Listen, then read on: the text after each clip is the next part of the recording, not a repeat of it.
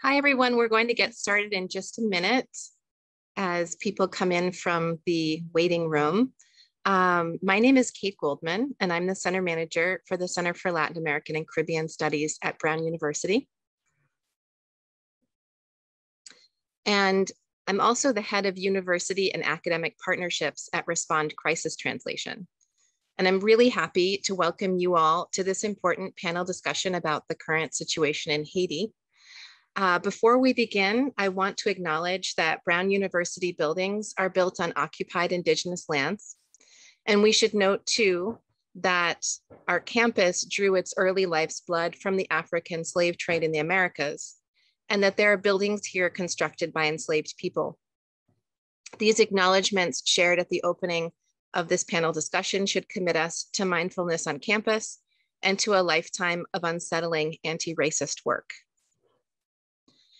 I want to acknowledge the support of our center director, Patsy Lewis, for giving us the opportunity to hold this event, and Respond Crisis Translation for bringing us together. Respond is a collective of language activists providing compassionate, effective, and trauma-informed interpretation and translation services for migrants, refugees, and anyone experiencing language barriers. To learn more about our work, you can visit us online at respondcrisistranslation.org. I would like to now briefly introduce our speakers before inviting them to share their remarks. We're going to start with two of my colleagues from Respond's Haitian Creole team, and we'll then invite our guest, Nicole Phillips, to speak as a representative of our partner organization, Haitian Bridge Alliance. And you're all invited to post questions or comments in the Q&A box at the bottom of your screen. We're going to start with Carmen Dorvely because she's actually in Haiti and her connection is pretty unstable given the situation there, which she can talk about more when she begins. So she's worked in the hospitality administrative industry for over 12 years. And is also a freelance consecutive and liaison interpreter. As a first-generation Haitian, she moved back to Haiti in 2015, determined to help create positive impact in her country. She's passionate about advancing interpretation by utilizing her experience and network. And in addition to creating a positive impact for migrants and asylum seekers, she is also involved in implementing sustainable development projects aimed at creating positive social impact in a variety of communities throughout Haiti. Our second speaker will be Laura Wagner. She is the team lead for the Haitian Creole team at Respond Crisis Translation.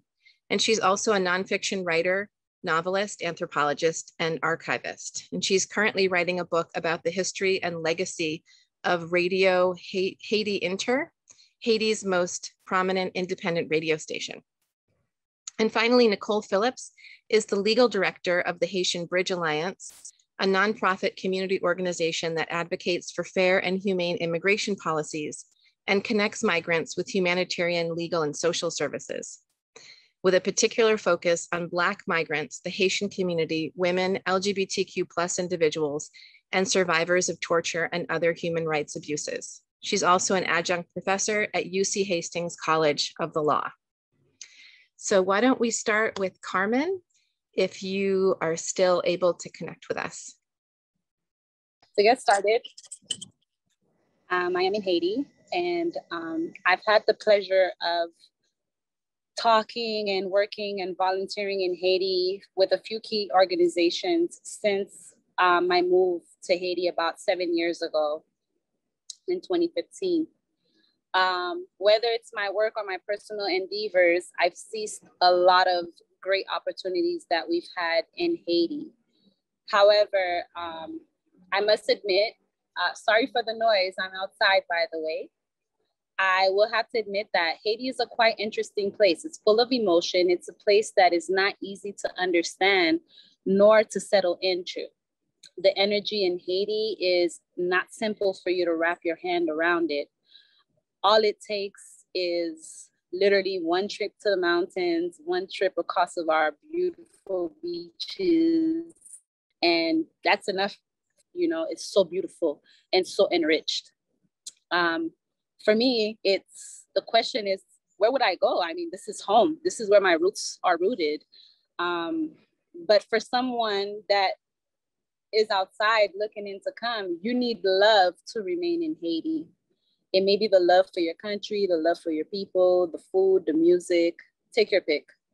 However, without love, it's a million times harder to remain in Haiti.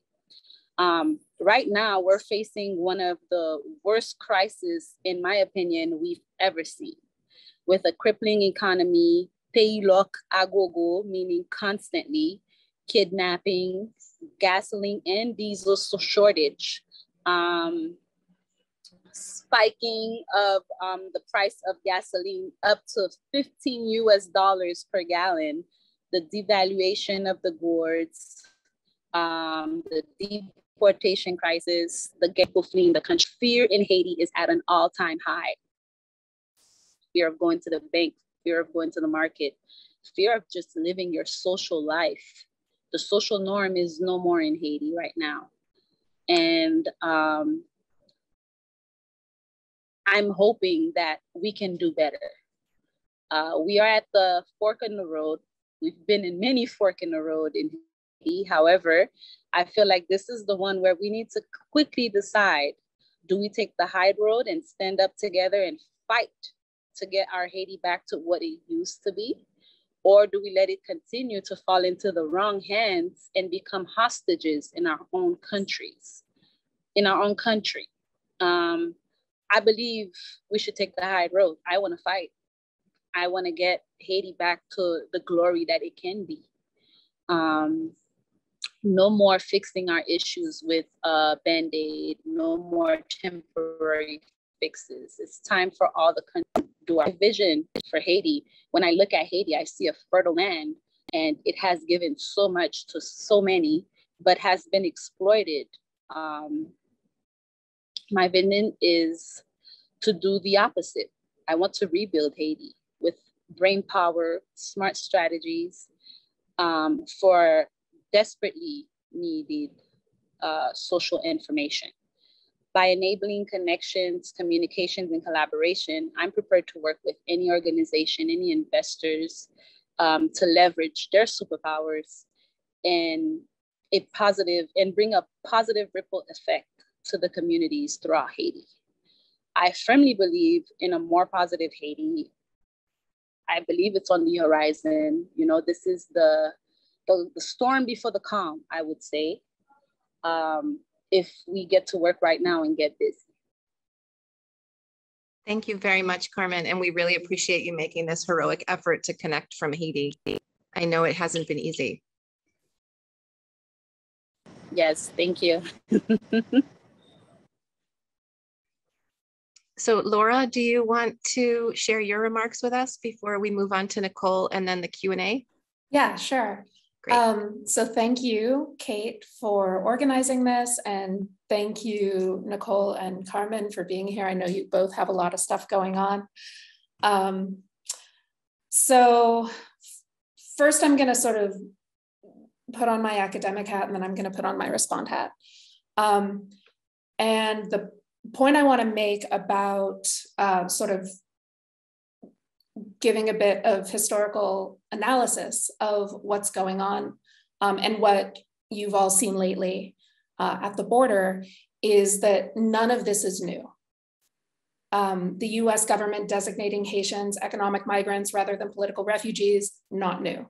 Using public health as a justification to enact racist policy is nothing new. So what we're seeing is sort of a continuation or a manifestation of patterns that are really decades long. A lot of the media, in referring to or trying to sort of explain what happened last month in Del Rio, referred to the August earthquake and the climate of political violence that former President Jovenel Moïse fostered and that ultimately contributed to his assassination. They refer to those things as some of the causes of recent migration and people coming to the southern border of the US. But those aren't the reasons that people are coming from Brazil and Chile right now, because those events are too recent. However, these are really good reasons that deporting people to Haiti right now is immoral and cruel. So I would say that the roots of the current crisis in Haiti go back centuries, but the most proximate causes go back to the early 2000s. And before that, when a series of multinational corporations and NGOs and foreign governments have kind of converged on Haiti, as they have for a very long time. And in 2004, when Haiti's democratically elected government was overthrown, a multi-year UN so-called stabilization mission began, one that ultimately led to almost 10,000 Haitians dying of cholera because they introduced cholera to the country and committed widespread acts of sexual violence. And in the context of that stabilization mission, this very long kind of neoliberal plan that the international community has had for Haiti, that a lot of activists in Haiti refer to as the death plan, it was fully realized sort of in that time. So the goals, subsidize imports, displace people, and convert Haitian land into industrial parks and mining enterprises and things like that. And in the midst of this, there was sort of a counterweight, which was this money from Venezuela, which were low interest loans earmarked for infrastructure and things like that. And this was, these are known as the Petrocaribe funds. And so 2010, shortly after the earthquake that I can't overstate how devastating the earthquake was, the US plays a pivotal role in ensuring that a pro-business candidate with authoritarian tendencies named Michel Martelly became president. So the US played a direct role in ensuring that he became president. And then he and his then hand-chosen successor, who was Jovenel Moïse, and their buddies proceeded to misappropriate the Petrocaribe money, which is why in 2018, Haitians took the streets demanding Kote ko Petrocaribe aye, where's the Petrocaribe money? And so this is the context of basically a state and a society that has been drained by international powers and then by the politicians that international powers put in power. This is the context in which people were leaving seeking economic opportunity in Brazil and Chile. So now I just want to tell you a little bit about Respond and what we do. So as Kate mentioned, we provide professional level trauma-informed interpretation and translation services in a variety of languages, one of which is Haitian Creole. And our team has been very busy lately. So we've spent at this point hundreds of hours with Al Otro Lado, doing intakes for Haitians seeking humanitarian parole. We have provided interpretation for Haitian Bridge Alliance's legal clinics, which Nicole can tell you about. We've started doing remote interpretation for shelters in Mexico that are accommodating Haitians who retreated to Mexico from the border. And we're now working on sort of figuring out if we can also start providing in-person interpretation in Mexico. And we've done a lot of same day and urgent translations for a variety of organizations, many of which are serving people who were detained in the aftermath of what happened in Del Rio. And the last thing I want to say is why Respond feels very strongly that we should pay our Haitian Creole interpreters and translators. First, because they're providing professional or professional level quality services. Some of our folks are in Haiti, where, as you've heard, things are precarious and work is scarce. Many others are immigrants themselves and are supporting family in Haiti. And a lot of people are experiencing a special financial vulnerability due to the COVID-19 pandemic. And then finally, because as I said, this is specialized, indispensable labor that we provide. The organizations that are serving migrants and asylum seekers literally cannot do their work if there are not people available to translate and interpret. So that's everything I wanted to say. Thank you very much, Laura, and thank you to you and Carmen for the critical work that you're both doing on the ground and remotely. Your team has really knocked it out of the park lately. And we know that you've been asked to do a lot. And so we really appreciate everything you've done and the fact that you could take the time to be with us today. And another very busy person is Nicole Phillips, especially today, and she can maybe mention a little bit about what's going on today for HBA. But I'd like to welcome you to join the conversation and share your remarks today. Thank you so much, Kate. I want to thank you for putting on this panel, and Laura and Carmen for helping put this on, and also for your great remarks. Also, thanks to the Center for Latin American and Caribbean Studies and the Watson Institute for hosting this. Haitian Bridge Alliance, we were started in 2015 by a woman co-founder, Gerline Joseph. There were several Haitian Americans who came together as sort of what Laura was discussing is Haitians had fled the United States, had fled Haiti after the earthquake in around 2011 or so, because they received visas in Brazil, and eventually Chile. And as sort of the work dried up in Brazil, as the Olympics were over, as the World Cup was over, and the sources for cheap migrant labor dried, people then became more hostile. As you also sort of saw the Bolsonaro government taking over Brazil, more and more Haitians started to not call Brazil home, not be able to stay there, and fled. Many fled to Chile. With the government of Pinero there, ended up having to flee Chile. And so what you saw was, starting in 2015, tens of thousands of migrants fleeing the Americas and coming up to Mexico, into the US-Mexico border.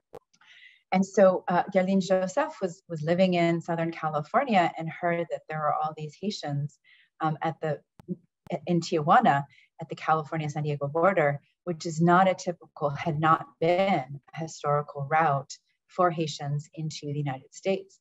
So she got in her car and she drove down to Tijuana and said, "My people, what are you doing here?"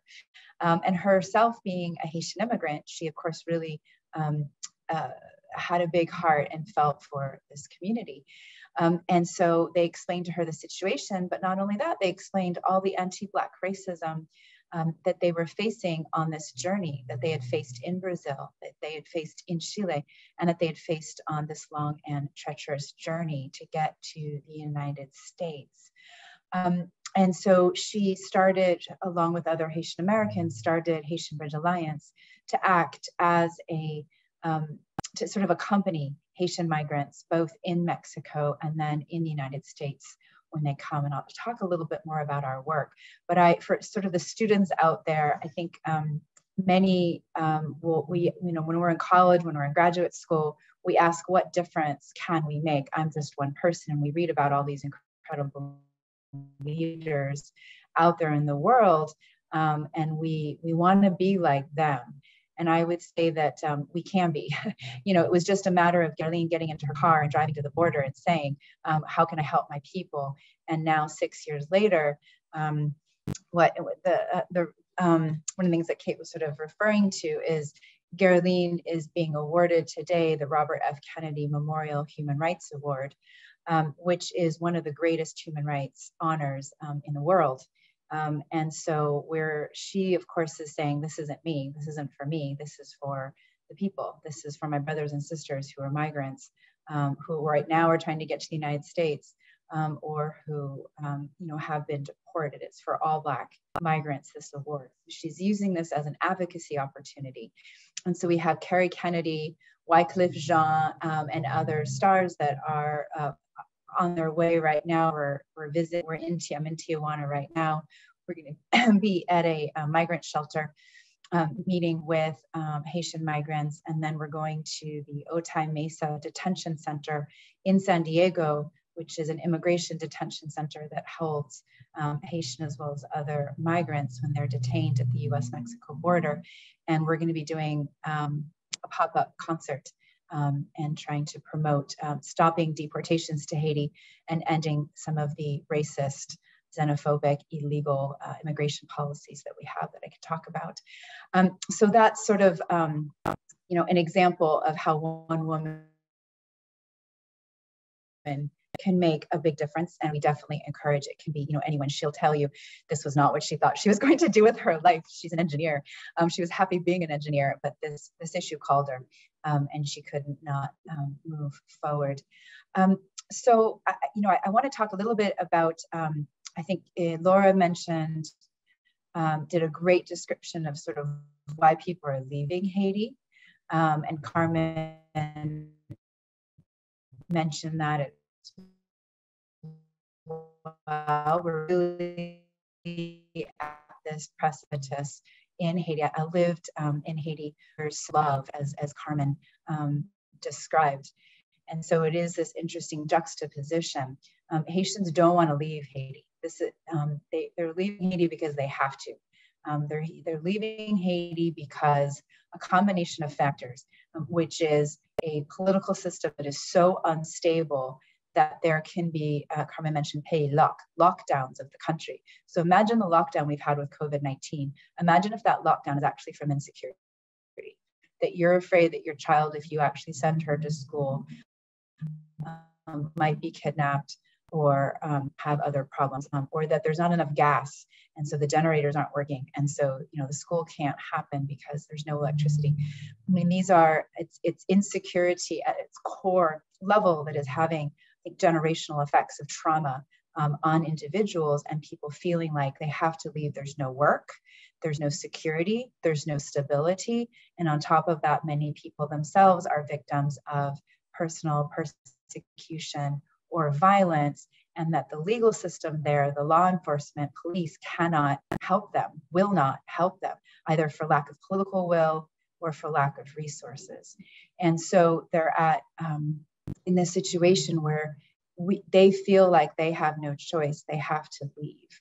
And so that is what started in 2011, people starting to flee, and now more and more people wanting to flee now. So what has sort of the US government's response been to this? Because it is interesting.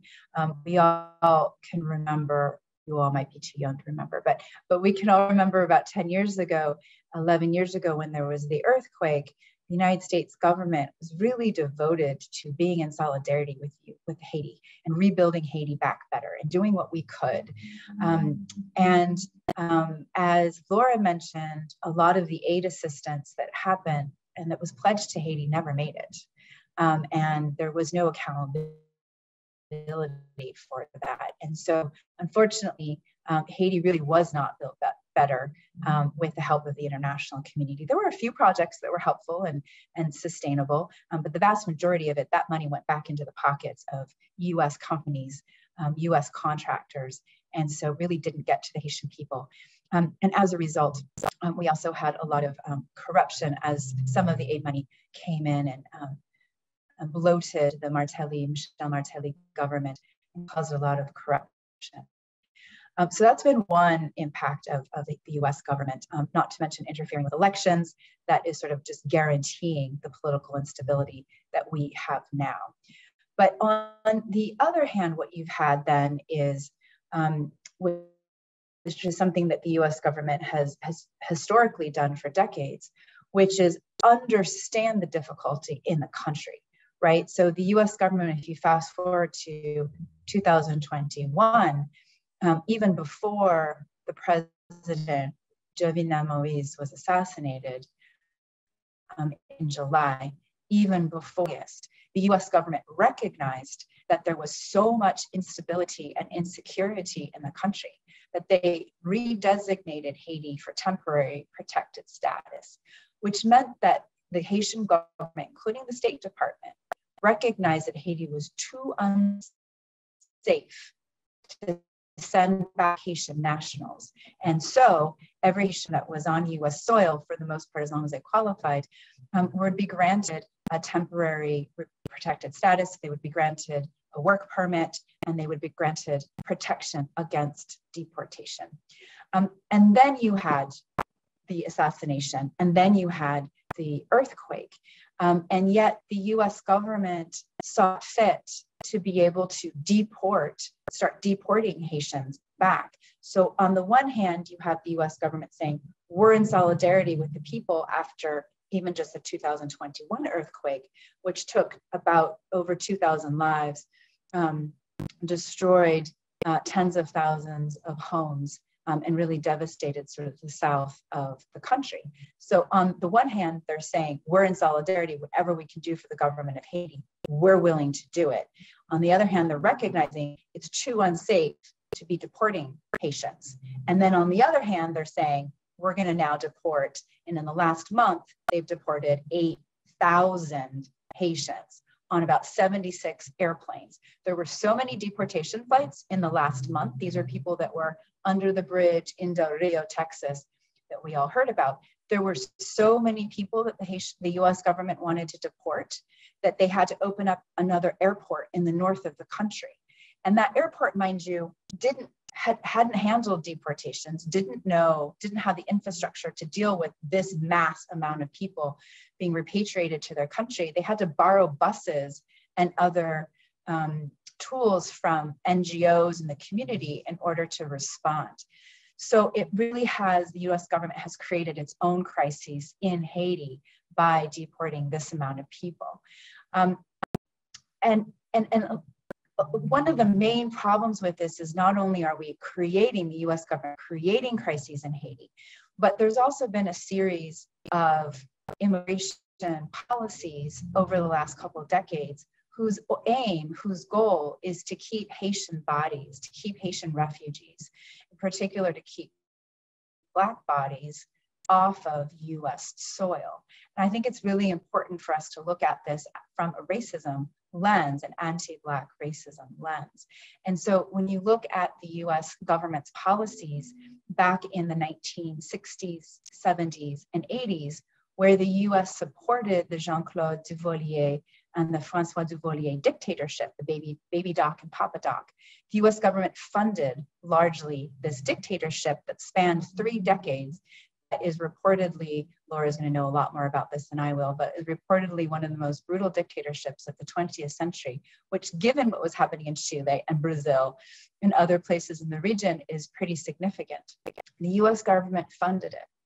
And so by no surprise, by the 1970s and 80s, you had boats fleeing Haiti, coming to US shores, seeking asylum. And the US government's response to this, right? This is its sort of paradoxical response that I was talking about before. The response was to interdict the boats and send them back to Haiti, and or eventually Guantanamo Bay as we know it today, of holding people from in the 9/11 fiasco of a war. Guantanamo Bay off of the shores in Cuba was started for Haitian refugees to hold Black bodies because the US government didn't want these refugees coming onto US soil. Eventually, after many lawsuits for Haitian refugees, but in 1981, the detention system, immigration detention system as we know it today, was started by President Ronald Reagan in order to hold Haitian refugees, in order to criminalize and penalize, punish Haitian refugees from trying to seek asylum. And so that's the entire detention system we know that has been swollen, has held as many as 40,000 immigrants at one time. Right now, I think the numbers are around the 20,000s. But this whole idea of criminalizing, of punishing migrants for seeking asylum, this came in response to Haitians. Fast forward to 2016, going back to that wave of Haitians that Geraldine saw in Tijuana coming back, the President Obama's response to Haitians coming across the Tijuana San Diego border was not to welcome them with open arms, was not to make sure that they had legal access to asylum protection. President Obama and Biden, their administration, was to create a policy called metering, where they made sure that Haitians and asylum seekers would not be able to come onto US soil, but that they would have to take a number as if they're in line for ice cream to take a number. And then when their number was called many months later, if at all, they would be allowed to process their asylum claim. And this created this policy of migrants being stuck in Mexico, which is on the border, has created an entire market with the cartels, with the gangs, for trafficking and for exploitation of migrants. And as you can imagine, in a country of Mexico where less than 2% of the population self-identify as negro, as Black, it means that Haitian migrants and other Black migrants stand out. It's very easy for traffickers and the coyotes and the gangs to know who they are and to exploit them. And we've interviewed hundreds of migrants, and many of them talk about violence that's happening to them at the US-Mexico border while they're waiting to cross over. So this is a whole market of violence and exploitation that US immigration policies has heard about in the news. Was the US government, this was under Trump, said, all right, well, maybe we need to allow some migrants to come across the border, but we're going to make them wait in Mexico, remain in Mexico while they're processing this under the MPP program, Migrant Protection Protocol, you probably heard about. That was problematic because, again, it was not allowing Haitian or any migrant to come into the US, but that actually excluded Haitians specifically. It was only for people in Latin America who spoke Spanish and Brazilians. It was basically Haitians need not apply for this. And so what that meant was there was no way for Haitians to even seek asylum into the United States. And then the last policy is Title 42. And Title 42 started in March of 2020 by the Trump administration. It was the brainchild of Stephen Miller, who many of us have heard of as sort of this evil immigration policy wonk for the Trump administration. He started this policy. He was looking for a way to use this health and security code called Title 42 in the US. He was looking for, ironically, a pandemic, some major health concern that he could use this policy for to exclude migrants at the US-Mexico border. And then he got lucky because COVID happened. And so it was already in waiting. It already had been sort of a legal memo that was floating around the Trump administration. And what it says was, what Title 42 is, it allows the US government to not allow in certain migrants because, or certain immigrants or migrants, because they have a health, because they have some sort of a health concern that could spread into the United States, a communicable disease. So, for example, mumps, measles, or rubella, or tuberculosis. But those are generally people who have had that, have been diagnosed with that medical concern. And what they did was they expanded this broadly and said, any migrant at all who tries to come into the United States is going to be prohibited from coming into the United States, notwithstanding if they could be tested, notwithstanding if they've been vaccinated, notwithstanding any of these things that could show that they possibly are not bringing in COVID. It is a blanket exclusion for all of them coming across. If you've got a visa, you're okay. If you come in by air, on an airplane, you're okay. You cannot cross. So it clearly was targeted at migrants. And the other problem to this is that it allows them to immediately expel these migrants without offering them asylum protection. So imagine all these Haitian migrants who've come across this long journey from Brazil, Chile, all the way up through the Darien Gap, through Central America. The journey takes between 4 and 6 weeks generally and is extremely traumatic. Imagine having that entire journey all the way coming up to the US-Mexico border to be deported and not even be allowed to seek asylum because of persecution they may have experienced into the United States. So it's not only cruel, it's not only inhumane, but it also is illegal under both US domestic law and international basic laws of providing refugees with a chance of seeking asylum. I think what's most discouraging is that the Biden administration has taken this Title 42 policy and embraced it and added to it. There have been many, many times over more deportations, in particular to Haiti, under the Biden administration, as there was under the Trump administration.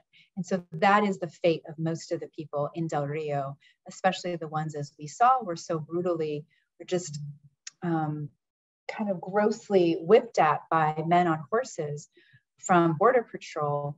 What happened to those individuals?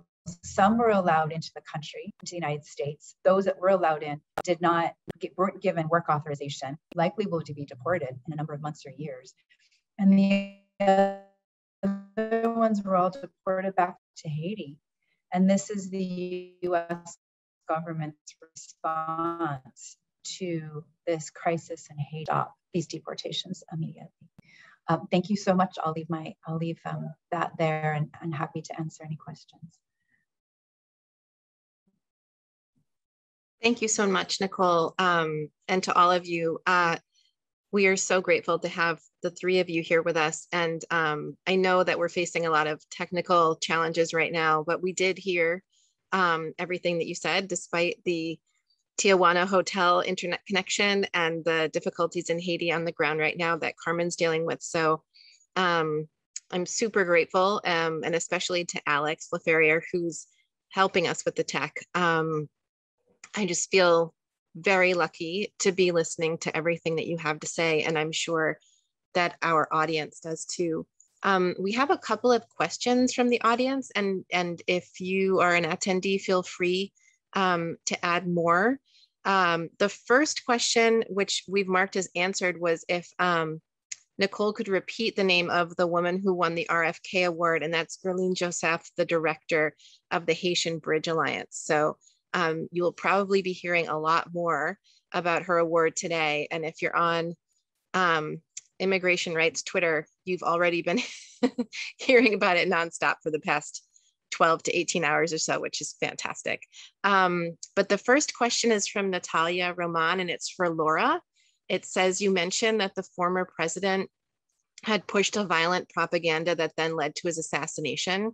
Can you discuss this more and talk about the ramifications you've heard about as a result of the assassination?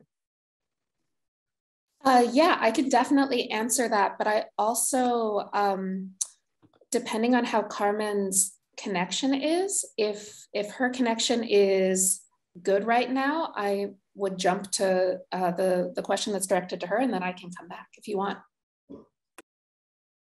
Carmen, can you hear us? The question for you was, what role can, or should the surrounding islands and territories like the DR, PR, and others play in the situation in Haiti? With the situation in Haiti, unfortunately, I believe that we can only fix our own problems at home. However, what the surrounding countries could do to help us is welcome us with open arms. The ones that are fleeing, the ones that are seeking a better life, better education, I believe they should be welcome. I believe Haiti is the only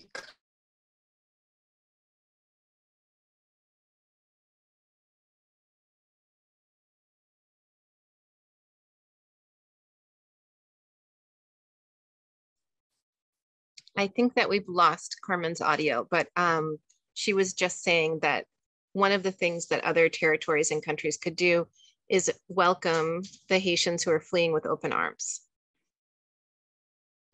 So Laura, Nicole, do you have anything that you wanted to add to that? I would add, and I'm not an expert on this, but I know, some of the history. There's a very, very long history of anti-Haitian racism in the Dominican Republic that goes back a very long time. In 1937, Trujillo ordered the army to kill Haitians and then people who they thought might be Haitian or people of Haitian descent along the border. In 2013, I believe, you had La Sentencia, which basically revoked the citizenship of anyone of Haitian descent in the Dominican Republic. And And a lot of the rhetoric that, that you hear if you, listen to, right-wing sort of Dominican thought is in some ways very reminiscent of the same things you hear in the US. They're coming to take our jobs, or blah, blah, blah, blah, blah. They don't have the same cultural values as us. So that's just to say that, the country that is closest geographically to Haiti, that shares an island with Haiti, there's a very complicated history there. I like this question, though. I think it's a really good question because it's focusing, it's de-emphasizing the United States. It's de-emphasizing France, Canada, and Great Britain. And it's sort of saying, what about the neighbors? What roles should they be playing? And agree that the relationship with the Dominican Republic is extremely complicated. But there seems to be a need for more solidarity in the region with Haiti. And so, and of course, Carmen's sentiment is 100% and needs to be uplifted more, which is that Haitians, Haitians need to rebuild Haiti. On the other hand, there could be more solidarity with countries like in the time of Hugo Chavez in Venezuela.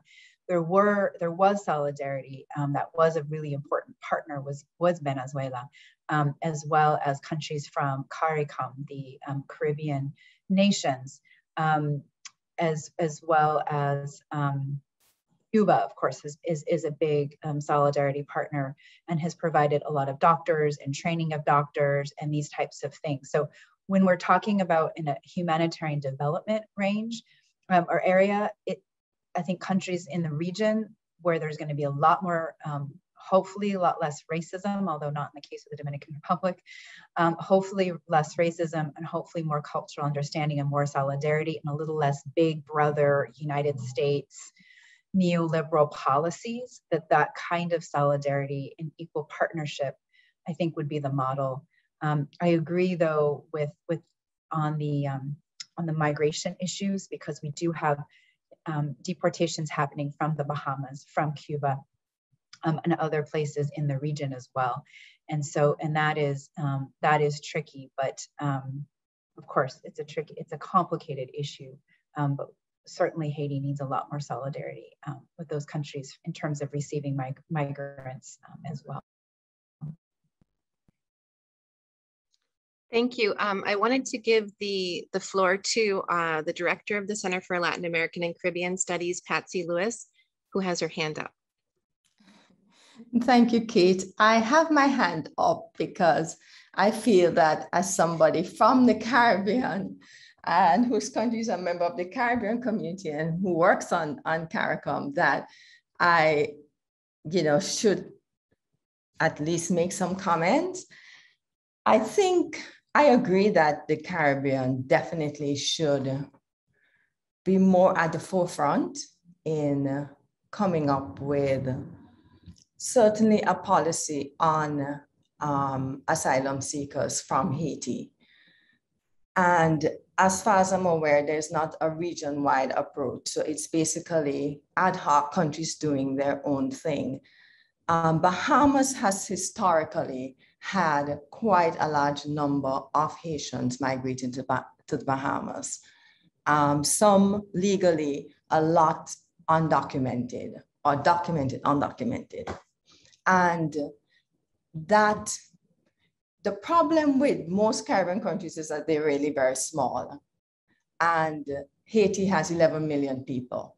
So there's that kind of fear that they don't have the resources to deal with large influx of people. So I think that's one of the sensitivities, but I think that CARICOM could actually have more of a policy, and they would definitely need support. They don't have the they would need places to put people, more facilities, and those things cost money. But I think that that's something that if there is a political will, that at least something a way forward can be found. Similarly with Venezuela, Trinidad, because of its proximity to Venezuela, has borne a disproportionate burden of movement from Venezuela.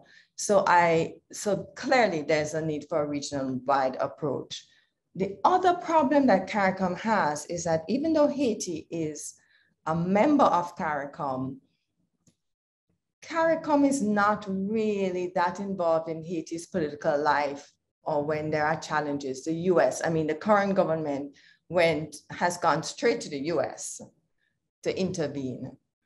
It hasn't gone to CARICOM to look for ways in which, the region can help. And I very much take Carmen's point that Haiti is for Haitians to resolve. But, if there's a positive role that the CARICOM region can play, then I think that, that's also legitimate. But the tendency has been to rely on Big Brother.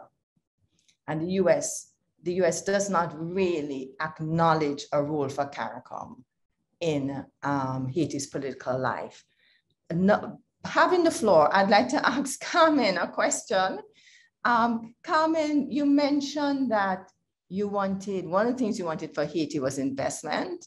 And I want to know what kind of investment you're talking about, what kind of economy you're seeing for Haiti, especially since both Laura and Nicole already suggested that it's not there haven't been investment, but it's what kind of investment, for whom, and how do you see your economic vision addressing a lot of the social problems that Haiti has? Thank you. So to answer that is, my vision comes from, after seeing a lot of other countries get their act together, like Rwanda, which is one of the major ones. And when I think about economic and people coming in to invest, I really don't mean money. I mean knowledge. I mean people coming in and meeting with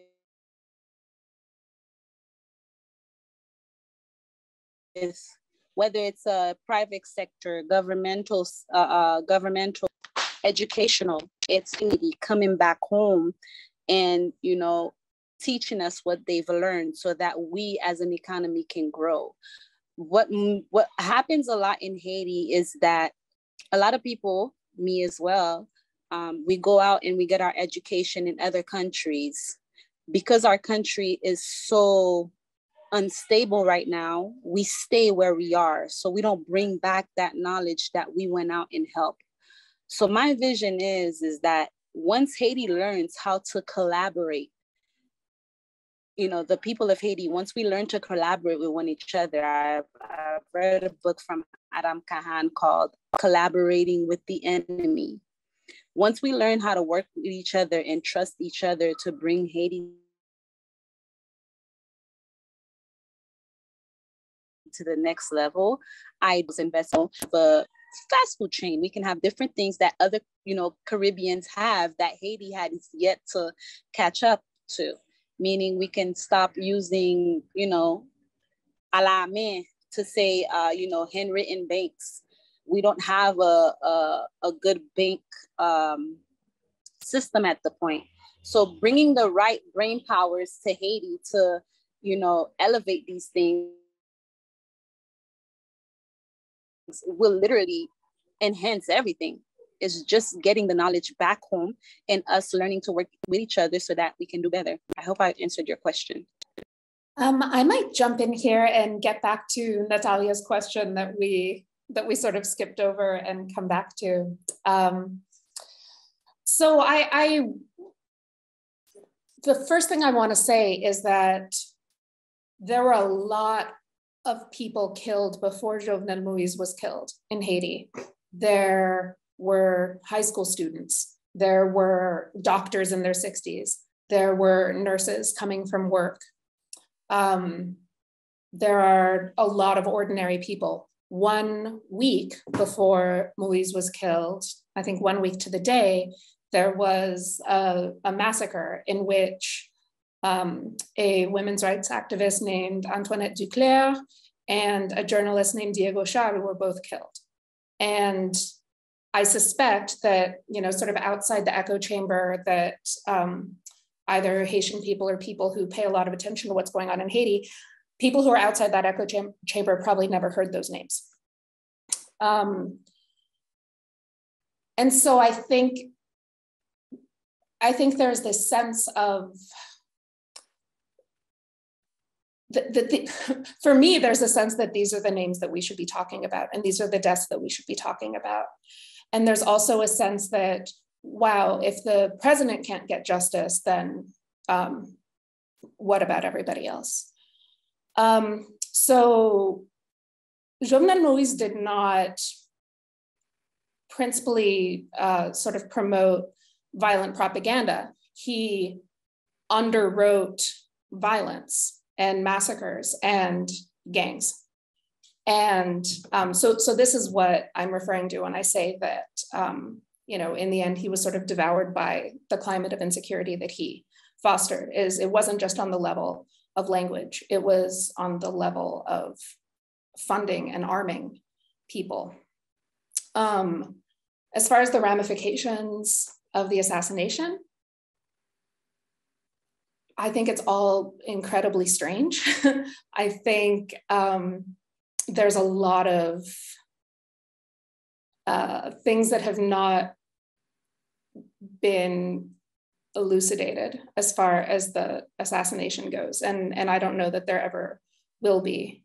Sort of the direct ramifications, he had nominated a new prime minister the day before he was killed, but that person had not yet come into office. And then normally in the case of, you know, a presidential assassination, or, you know, a president who can who needs to be, who can no longer do the job, the head of the Cour de Cassation, which is the Supreme Court in Haiti, would normally take over, except that that guy had just died of COVID. So it was this kind of perfect storm for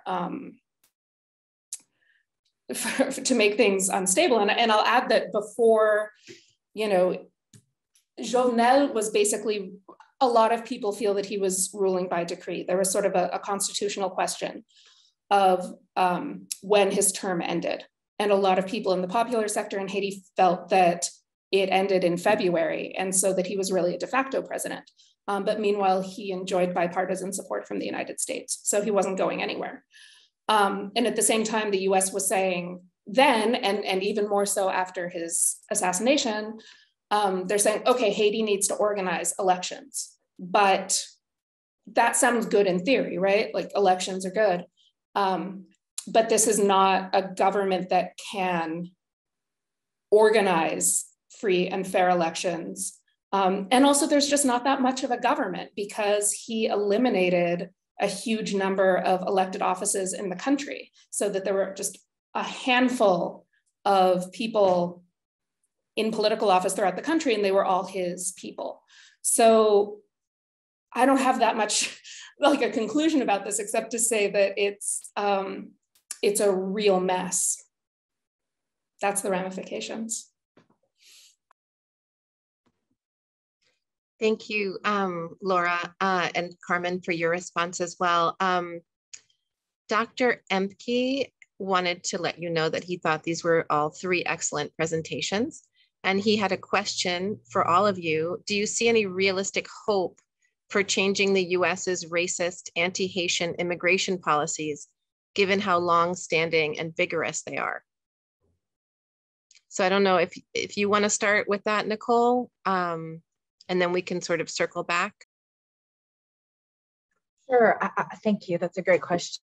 And I do think that there's hope. And part of the reason is that I think what we saw in 2020 with the uprisings and change of a slight shift of consciousness around the George Floyd murder, I think we're seeing now this consciousness around anti-Black racism and everywhere that it is. And so the fact that this panel is happening today, the fact that there is so much out there in the news today about these deportations to Haiti, and seeing it in this framework, this lens of really showing that the Biden administration's immigration policies are antiquated, are xenophobic, and are racist is a first step.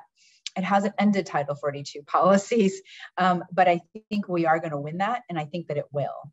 And so there is, even the anti-immigrant, or the I should say the pro-immigrant rights community pre-George Floyd, pre-summer of last year, was quite racist, right? Black voices were not heard. Black immigrant voices were invisible and were excluded in myriad different ways. And so after that moment, we saw a shift in the pro-immigrants' rights movement, where they started realizing their internalized anti-Black racism, and started including thinking more about the impacts of these policies on Black migrants. Because as you can imagine, being in the United States as a migrant, you already have the stigma and the discrimination against you as a migrant, and then adding on top of that layers of being in a Black body, and then laying on top of that layers of perhaps being a woman or LGBTQ or having some form of a disability makes it really, really tricky. So I do think that the consciousness is shifting, and that is the first thing that we need to do. Along with the consciousness, there are more and more people that are coming out and denouncing, and that we're hoping that under the Biden administration that there will be enough members of the Congressional Black Caucus, of the Congressional Hispanic Caucus, of others who will stand out and say, we will not take this any longer. And we are seeing, I think, little by little, the fruits of that. Having Haiti be redesignated for TPS was a major sign of that. That in of itself will help about 155,000 Haitian nationals that are in the United States. So that's a big help. But the question, of course, is big. I mean, we're looking at decades, if not centuries, of racism. And so how do you change that? But I think it will come in fits and starts as we've seen it, and that the Black immigrants' rights movement is falling on the coattails of all this amazing work that was done under the name of George Floyd and all the other African Americans that were killed by law enforcement. Yeah, so I think it's coming in that wave of consciousness. I actually had another question for any of you, but it's one thing that Nicole mentioned. So this event is part of our Sawyer seminar on this topic of migration in the Americas. And one of the approaches that we have for this entire year of events, or year plus of events, is going to be decentering the US. And so this goes back to the question that we had earlier about other Caribbean nations or communities that might be able to provide support to Haiti or show solidarity with Haiti. And then Nicole, you mentioned specifically the Darien Gap, which I think is something that you three are probably hearing a lot about, but that isn't talked about at all in the US. And so I was wondering if one of you might be able to talk a little bit more about that. So we have Haitian nationals who are coming from Brazil and Chile, and probably a few from other countries, I would imagine, but mainly from Brazil and Chile. And they're coming up the entire length of the Americas, right, up until the US-Mexico border. And one of the critical points there is the Darien Pass. So if you could talk a little bit more about that. I think it's something really critical that isn't getting a lot of attention in these conversations. Yeah, sure. And we wrote a report that I can put a link in the chat that came out in January, and we interviewed 30 Haitian women in Chiapas on the Mexico-Guatemalan border. And we asked them about sort of their journey was the main questions, and how they were being treated in Mexico. And we covered a lot about this Darien Gap.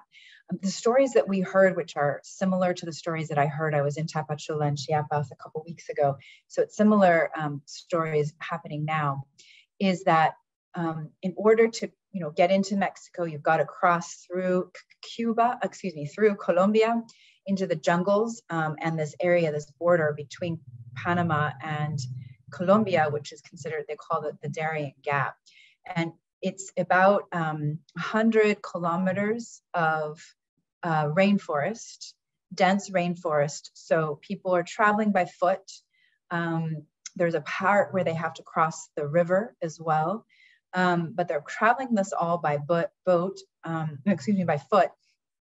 And they have no access to hotels or restaurants or stores or anything like that. It's the middle of the jungle.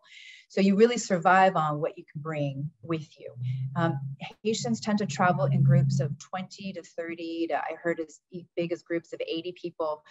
There are other migrants. They're hoping to have security in numbers.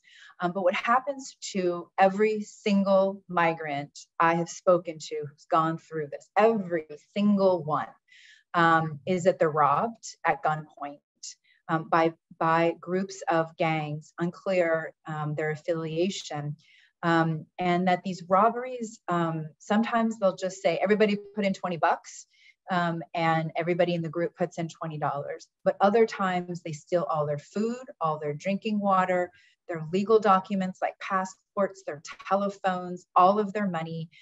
And so people are left without anything, any food. There were many stories I heard of people having to go with babies for as many as 12 days walking through this jungle without any food at all, that they're surviving on salt tablets and water from the rivers, which of course is giving them dysentery. I've heard increasingly reports, so this is a trigger warning, it certainly was for me as I was doing these interviews, but I have heard increasing reports of sexual assault against women, sort of taking girls and women aside and sexually assaulting them. And then I've heard reports of finding those perpetrators when they arrive in Panama at the refuge center, identifying them, and that migrants who wanted to press charges against them and wanted accountability would show up dead the next day after they reported that. And so most migrants do not report the crimes that were committed against them when they get to Panama, unfortunately. So it's particularly with women, in interviewing them, it's a lot of times the eyes will glaze over. You can see trauma coming back to them as they're talking to us about that journey. And it is something that they've said, a phrase that I heard over and over again is that this will mark their lives. This will mark their lives for the rest of their life. It was such a traumatic journey. And I think it's important to keep this in mind. I mean, I'm glad you asked this question. I think it's important to keep this in mind when we think about kind of what have Haitian migrants gone through in terms of what did they experience in their country? What traumas? Did they lose people in the earthquake? What kind of persecution did they flee? But then also their journey through this Darien Gap, what sort of trauma are they arriving with on our doorstep in the US, and what is the US government's response to this trauma, which is to place more trauma upon them and deport them. But I think we as Americans, to the extent people are allowed into the United States, we need to be treating Haitian migrants with open arms and so much love and solidarity, because they really have been through many of them have been through sort of unimaginable trauma and journeys. Thank you, Nicole. There's a related question from my colleague, Kristen Collins, who's our Sawyer Seminar postdoctoral fellow. And she said, thanks so much for sharing with us and for the important work you're all doing. Could you speak more about transit routes and conditions for Haitians? I'm especially interested in learning about how anti-Blackness affects folks moving through Central America.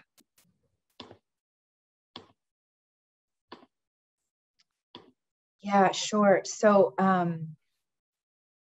the way anti-Black racism is sort of affecting is that so the transit routes, there's one particular route that everybody seems to take, whether it's from Brazil or from Chile, and they all come through Bolivia Ecuador, I'm not looking at the map right now, but they sort of come through the most, all the countries to pass through, all through Central America.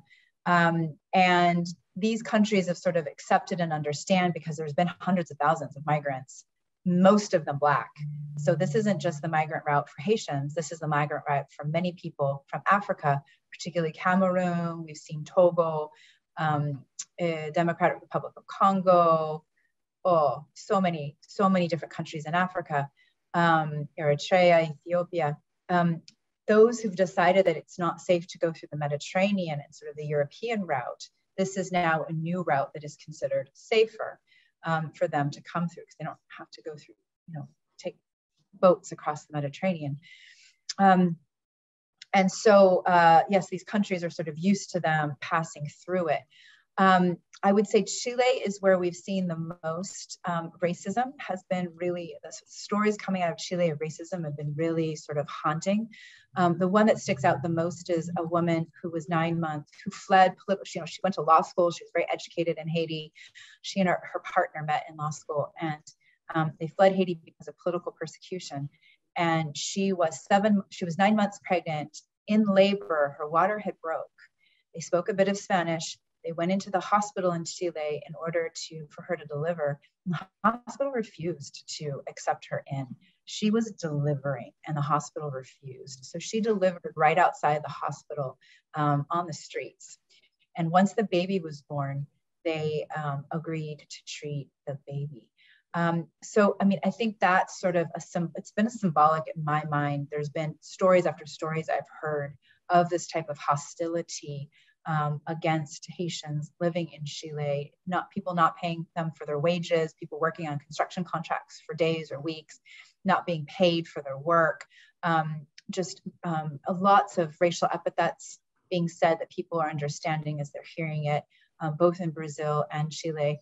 In terms of traveling up, we know these countries generally do not have large Black populations. So again, Haitians and other Black migrants really stick out.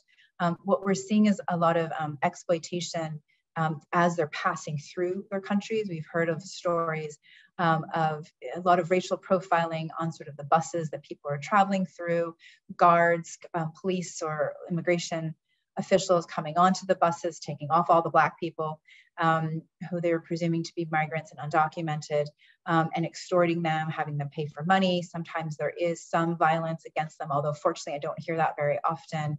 And that each country sort of treats them differently. There's been some deportations. So for example, they'll get into Guatemala and Guatemala will deport them into Honduras. But then they'll just go through Guatemala again into Mexico. Mexico, there's been a lot of problems in Mexico. You've got this population of right now tens of thousands of Haitian and other migrants in Tapachula, which is a pretty small town, border town in Chiapas. And so the Mexican government is not authorizing legal documents for Haitians to leave Tapachula, like humanitarian visas, which is permitted under the law, or to be able to transfer their asylum cases to other jurisdictions in Mexico, which is permitted under the law. But Mexico is not allowing those to be applied to Haitian migrants. And so they're being stuck there waiting to adjudicate their asylum claims. But in the meantime, there's no work for them. It's hard for them to find housing. They feel like they're in a prison. And a lot of this is dictated from the US government, which is saying to Mexico, which is saying to Panama, to Guatemala, to Honduras, keep migrants away from the US-Mexico border. Militarize your borders, put in more National Guards. We will up our trade tariffs if you don't, right? This is something, the famous tweet that Trump sent to Mexican President Obrador, which was, we will increase our tariffs against Mexican goods if you do not keep migrants away from the US-Mexico border. And this is being echoed in the Biden administration. He's much more friendly about it, but it's the same messaging coming from this government. And so that is creating other governments, that is facilitating other governments from now violating Haitian migrants' rights as well, and is creating this geopolitical crisis in the Americas.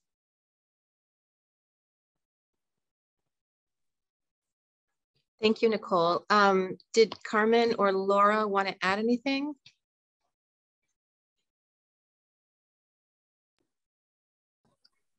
No, I think Nicole handled that very well. Yes. So I guess the next question that's from Jared is, what kind of political forces exist within Haiti that may be inhibiting growth? And maybe we could start with you, Carmen, for that question. And Laura, feel free to help answer this one as well. I think I'm gonna pass this one to Laura because I don't see it. Yeah, so I think I would probably start by turning the question around a bit and asking what you mean by growth, or what we mean by growth, because I think a lot of the things that have adversely affected Haiti have been done in the name of so-called growth or so-called development. And you know, these are terms that on their face appear positive and innocuous, but I think that they, in practice, can conceal a lot of violence, a lot of structural violence.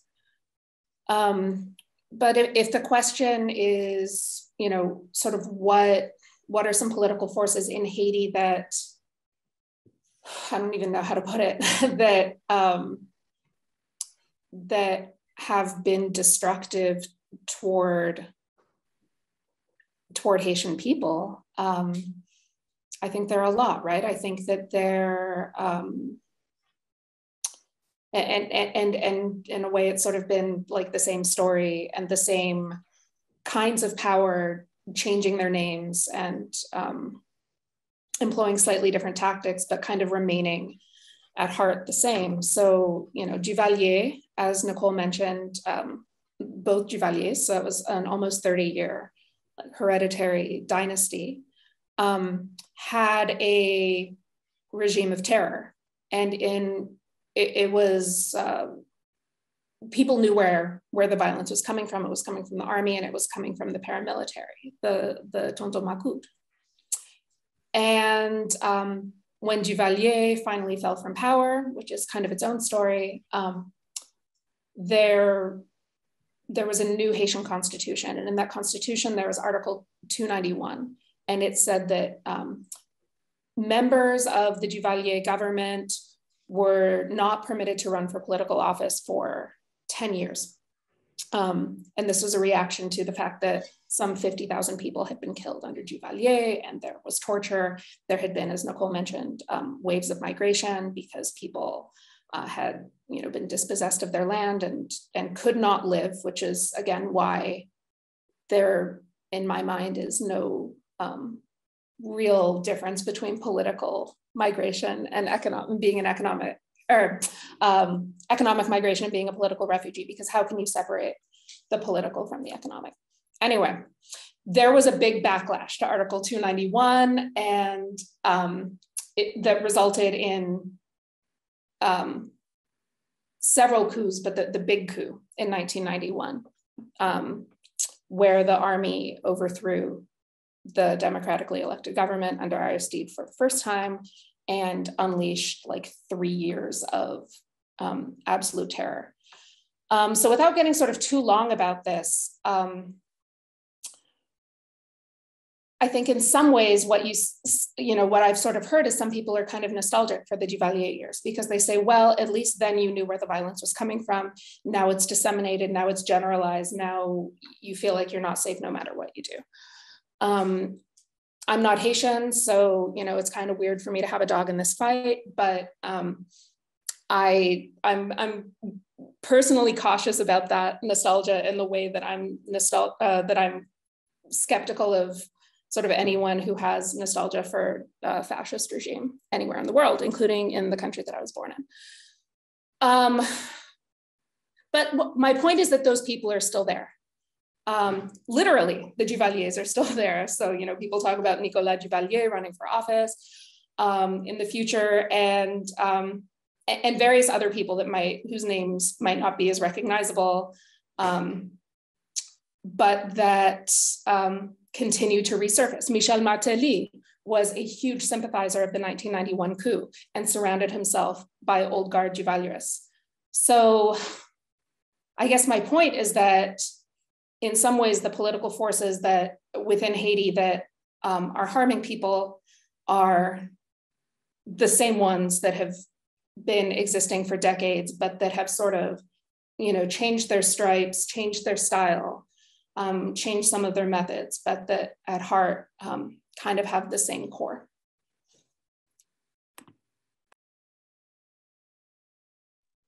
Thank you, Laura. So there's one final question from another colleague of ours from Respond, Joanne Gustave. And she says, how does Haiti move forward? Should elections happen this year? How do we build infrastructure in this climate when gangs have more power than the police? And so I'd like to ask you each to maybe give your final reflections using that question as a jumping off point as we sort of wrap it up here. So what do you think is next for Haiti? What do you think should come next? I believe that we shouldn't do elections this year. That's my honest opinion. I think we need to stabilize what is happening now and focus on the issues we have at hand now, like removing all these gangs that we have, getting all the manpower that we need to get Haiti back on track. Now, I believe if we do things right, maybe we'll be ready for elections by the end of next year. That's the big maybe. And although there may not be a government party that I feel can bring change to Haiti right now, I do believe that there has been organizations created that can bring hope to Haiti. And ancien chef gang sit down with an APED and an ANDAL and have a conversation and come to a mutual understanding, then yes, things can get better for Haiti moving forward if they can just come to an amicable term. The infrastructure in Haiti, this goes back to we need to fix with the problem at hand. It's removing the gang violence, stopping the kidnapping.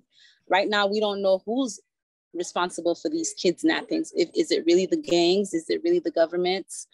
I just believe that we should focus with the crisis we have at hand now before we move forward into asking any other question.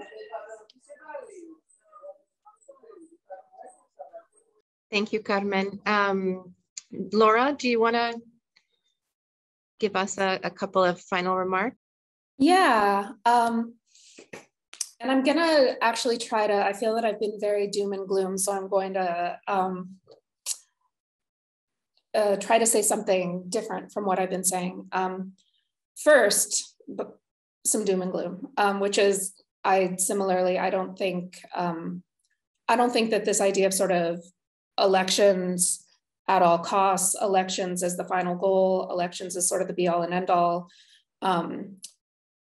is what anybody should be working for right now in a context where, as I mentioned before, the current government in Haiti, such as it is not in a position, or I think would not want to organize truly democratic elections. All that said, in looking at, where did it go? In looking at Joanne's question about infrastructure, what it makes me think about and what I think I haven't emphasized enough in what I've said today is the incredible resource and potential of ordinary people in Haiti. The thing personally that sort of acts as my compass and the way that I think about the world is what we saw in the aftermath of the earthquake in 2010, in the immediate aftermath. And what you saw in the immediate aftermath was people saving their neighbors, people saving each other, and And this sense that, you know, for the first time in a long time, people feared the walls that that could crumble more than they feared the people that those walls were built to keep out. And that's the thing I think about all the time, because I wouldn't be alive if it weren't for that decency that people showed in that moment. And so I think that the reason that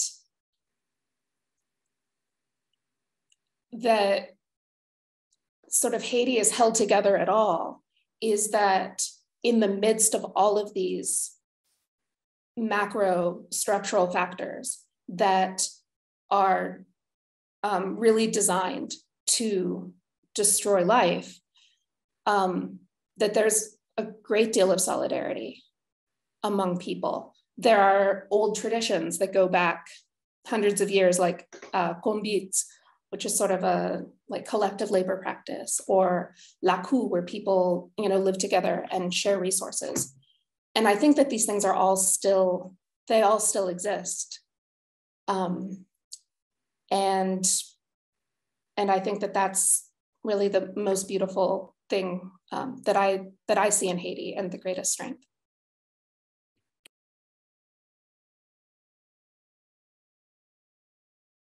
Thank you, Laura. And Nicole, do you want to give us your final thoughts for today, at least? That was so beautiful what Laura said. And I, you know, hard to sort of match that. And I agree, of course, with what Carmen said. I think the one thing in terms of what can we, you know, as the US and as American voters and sort of US foreign policy about this is I would say that the US government, we need to make sure that the military is not sent. Often when you have so much of the gang violence and instability, what has happened in the past is that the US government has sent in the Marines and militarized the situation. I don't think in the long term or even in the short term that's really going to help. So, so no to the increased militarization, no to, as Carmen mentioned, no to immediate elections. If elections were to happen today, we would just be in the exact same situation down the road, because it's the exact same people that are running the current government that would be holding and controlling the elections, that would be making sure that their buddies in this kleptocracy won the election. So we wouldn't end up with a better situation as we are now. That would just be a Band-Aid. And I think this does need to be a Haitian-driven solutions. There is a commission for civil society that has come together within Haiti that has a lot of recommendations for a transitional government that would allow more time for elections to happen and that would focus on the police and rooting out gang violence. And so I think as an international community, more focus, and that's what really one of our primary things in our advocacy is to highlight and to empower the voices from within this Commission for Civil Society and implement, allow them to implement a transition government. The problem is when the US government puts its hand on the scale, when it props up and acknowledges the current leadership in Haiti, whether that was the Duvaliers or President Martelly, President Jovenel, who was assassinated, or the current prime minister, when the US government puts their weight behind it and that ends up, they end up being the most powerful. It really tips the scale against opposition that's trying to create different forms of change. And so the US really needs to remove its fingers, its toes, everything off of these scales and allow Haitian civil society to direct how to run their own country. And I think that is where we're going to see actual real change in the country. Thank you all for your wisdom and for your generosity with your time and for joining us today. Patsy, did you want to add anything before we close? Just to say thanks. And this was a really good discussion. Lots of rich material and detail. So thank you all very much. Just wanted to say that. Yes, absolutely. Thank you. And thank you, Patsy, for your support for this program, and Alex for your support as well. And a couple of people have asked in the comments when a recording of this will be available, and the answer is it will be available soon on the CLACS website, and we invite you to check it out if you missed anything and to share it. And of course, also check out our upcoming events as part of the Sawyer Seminar and our other CLACS programming. So thank you all again so much for joining us. Have a great day.